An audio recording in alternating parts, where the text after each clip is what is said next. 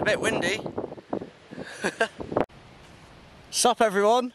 I thought I'd start the video this morning just because I've been out paddling on the paddleboard and I don't think you guys have ever seen it on the channel.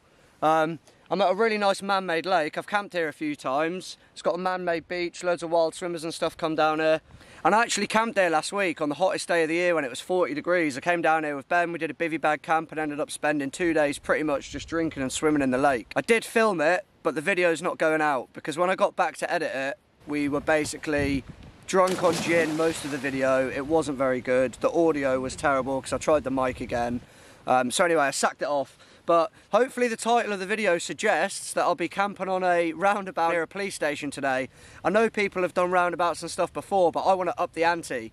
It doesn't have much cover there. I'm hoping it's going to happen. I haven't even recce'd it yet or anything. So we'll see how we get on. But if not, I'll just cycle around the town until I find a suitable spot. But the next time I see you, I'll probably be out on the pushy. So I'll catch you in a sec.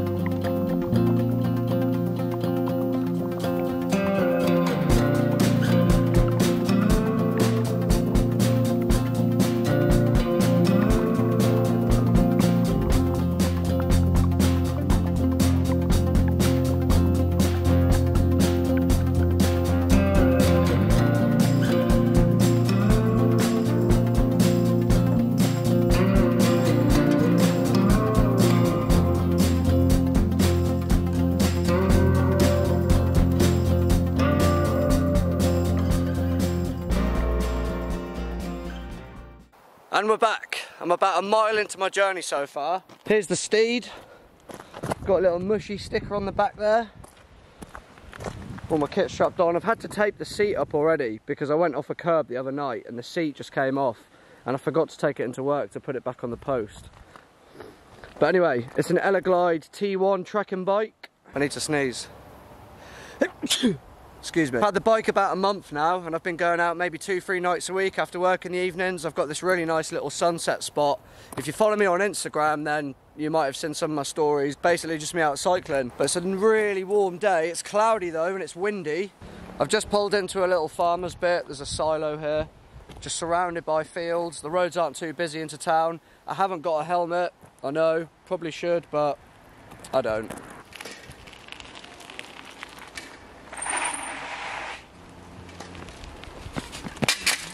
Oh, the motor just runs away with it. Let me put the assist on lower. It's got full auto as well, which is pretty cool. It assists you up to like 25 kilometers an hour. I'm not really a bike geek, I don't know too much about them, but it does what I want.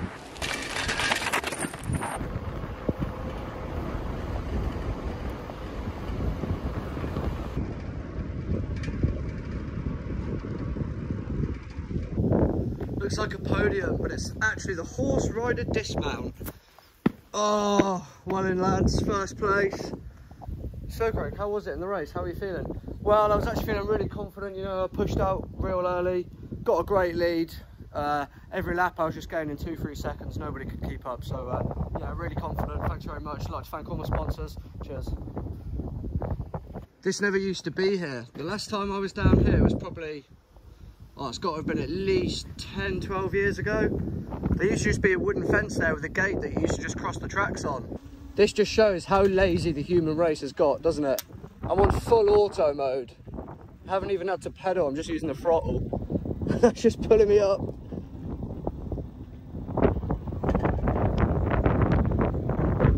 We are lazy, lazy people.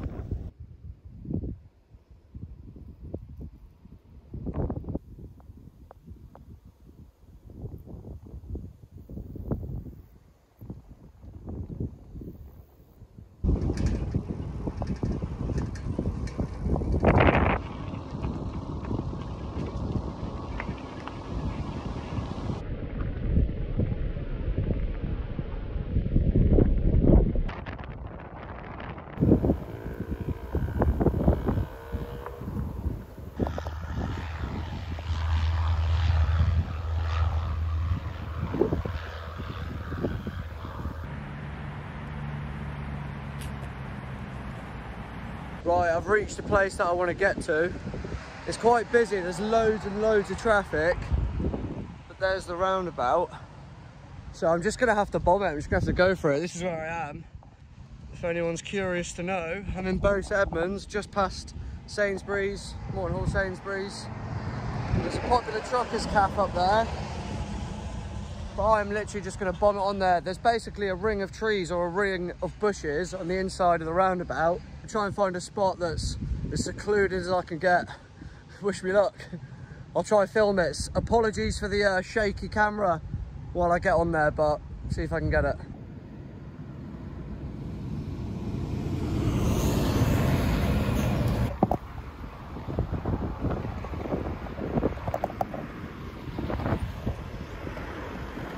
Let's go, let's go.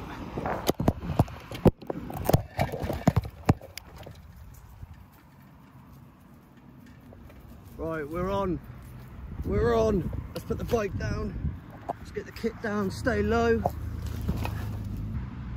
That's it, we've done it. Well, that was actually really easy. Just at the perfect time, no cars were coming, so if I lean forward and look to my right, I think any cars coming round the roundabout will be able to see me. There's a gap over there, you can see the cars going round. I'm interested in pushing into this little middle bit. I've got a basher with me, and I want to go in front of there as well, because that's where the police station is, down that road just on the left. So I'm trying to push out of that bit there to get round to the front. I'm just waiting for that junction to be clear. Right, we're good to go. Let's go.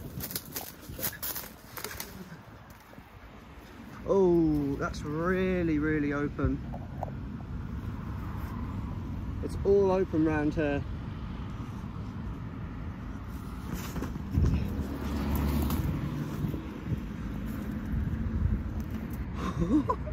It's so exposed. Might have to be that middle bit or round the back where I came in. Let's stand up. The police station's just there. And this is one of the main entrances in and out of town. I probably should camp in this bit, but the ground is awful. So I think I'm going to stick to the outside bits. This is funny, isn't it? But this is going to be the spot, I reckon. Just under this little bush here. Worst case scenario, if it does start raining today or tonight, I can just flip the bike upside down and I'll just pull the basher off the bike. But in the meantime, and while I'm not using it, it's kind of in the way. I think I'm going to stash the bike in the middle of the roundabout, give me a bit more space. I'll take the kit off and all that first. And then get my roll mat out so I've got somewhere comfortable to sit.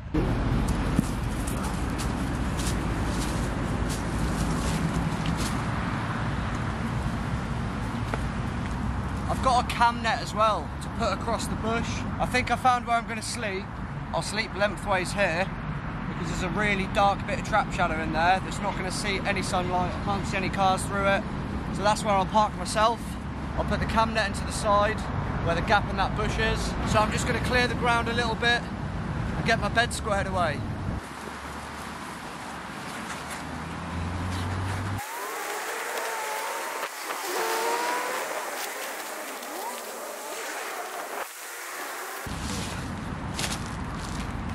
Let's celebrate with a hazy.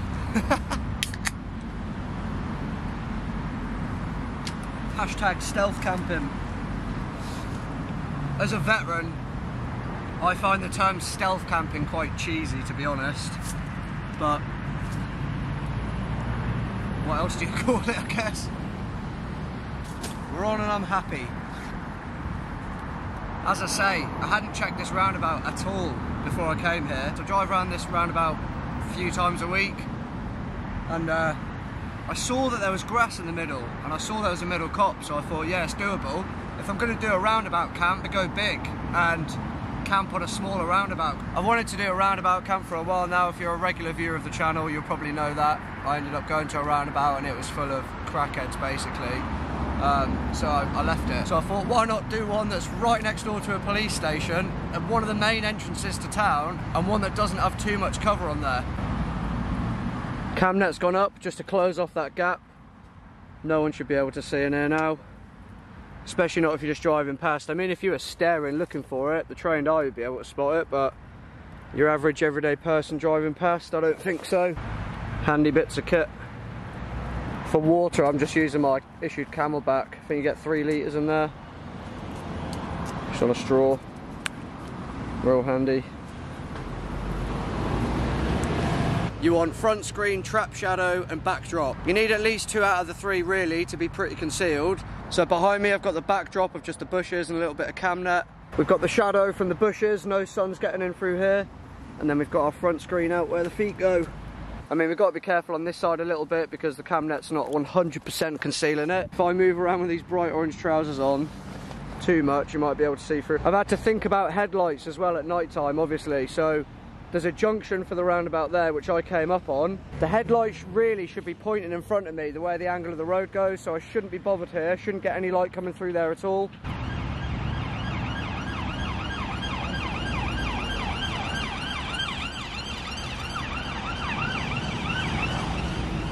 To be honest, I just thought it might add a little bit of cool factor to do it near a police station. That's the only other reason. I wanted to do this, and as I said, I wanted to make it bigger and better than what I've seen, so there you go.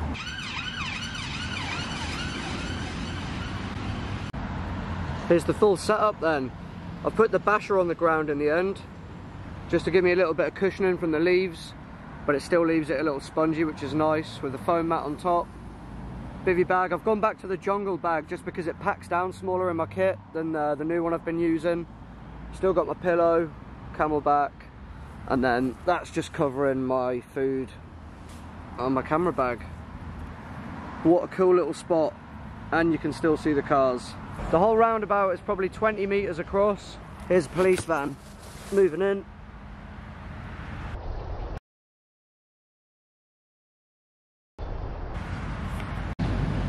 Looks like it's going to absolutely hoss it down.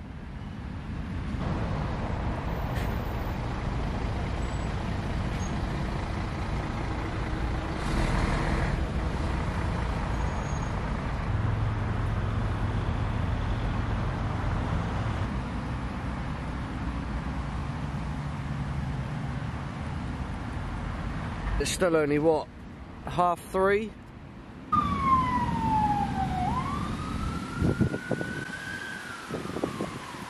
It's getting busy, it's kick-out time at work now.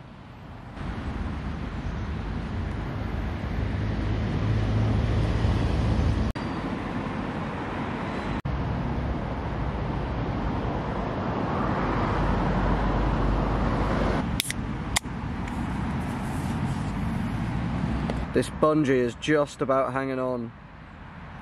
Still going.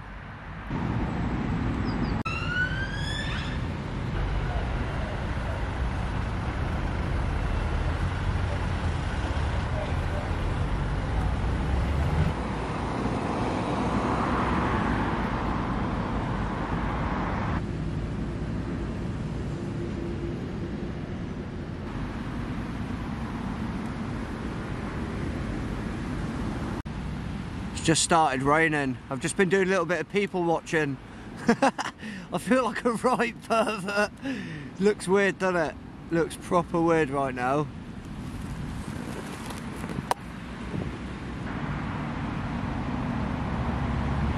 So the next community camp is going to be on the 26th, 27th and 28th of next month, August. And it's going to be up north in Scarborough. I'm only going to be able to have 40 guests due to the size of the wood, which is still big enough to accommodate us all. But yeah, we're going to limit it to 40 people, free entry, but we're going to expect a donation to a mental health charity that we're going to decide. So if you want to apply to come to that, that would be really awesome to see you there. Just email EastAnglianBushcraft@gmail.com. I'll leave it in the bio. It would be nice if we could kind of have northern people apply first. I know we're not going to be able to police that. But the reason why we're having one up north is to accommodate the people that couldn't travel down south. So if you're northern and you want to come, get in there straight away. Cheers.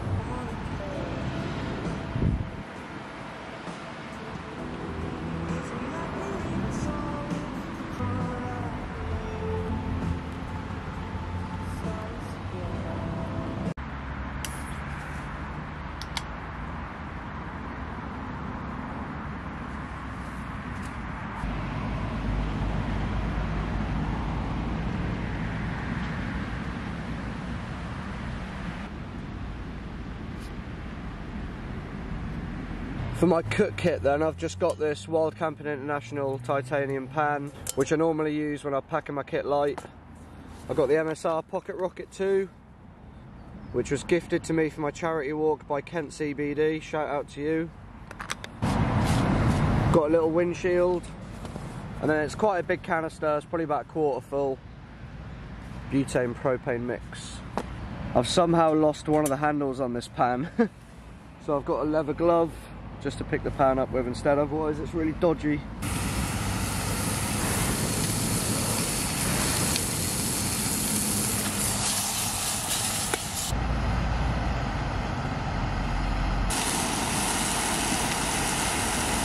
Sweet chili chicken stir fry. Cooked on a roundabout next to a police station.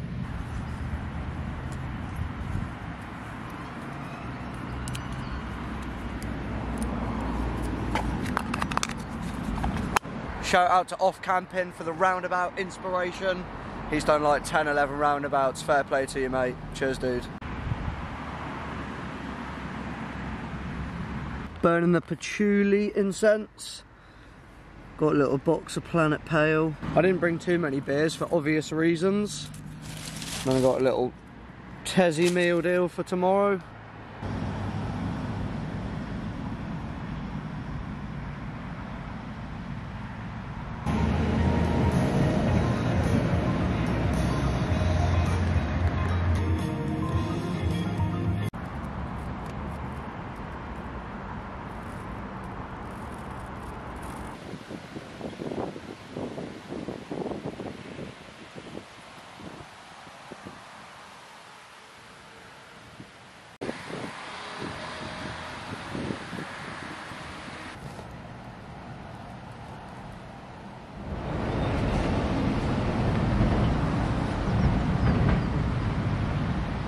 I actually slept pretty well, to be honest. I didn't wake up at all in the night. Traffic's just started picking up because it's going to be morning rush hour in about 10 minutes. So I'll probably be sitting here, as I have been, not doing a lot. But it's quite funny because I can hear people talking in the cars because they're about 2 meters away from where I've been sleeping. I've heard all different sorts of music genres.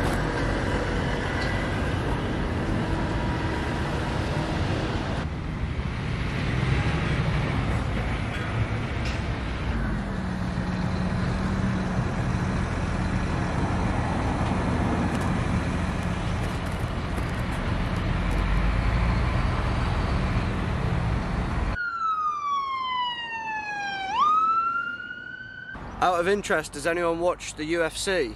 Because I was watching Paddy the Baddy the other night. One thing I still suffer with as a sideline to PTSD is called hypervigilance.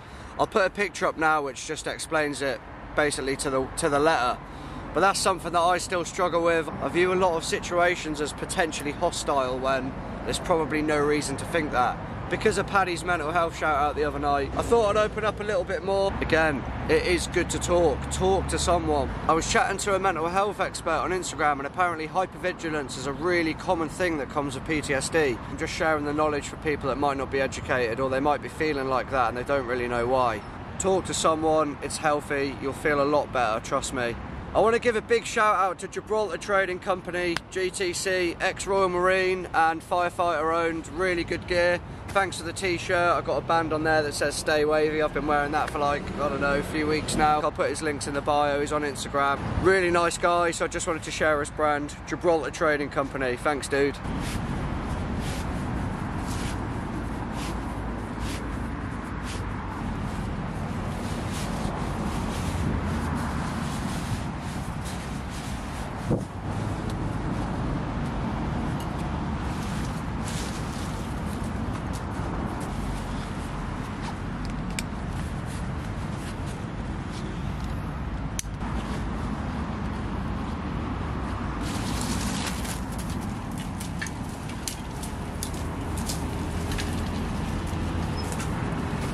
Bike is secure, kit's packed up.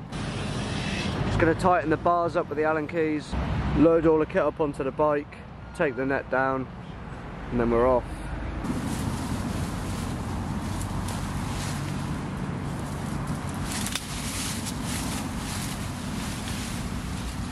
Okay, bike's loaded up. And I've got my rubbish there, which I'm just going to put on the handlebars until I get to the Sainsbury's, which is maybe 400 or 500 metres over there. Right, let's go. This is Dodge. Busy as.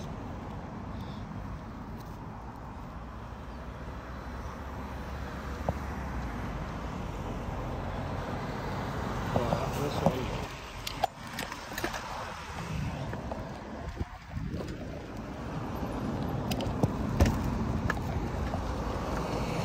We've done it! We're off! Well in.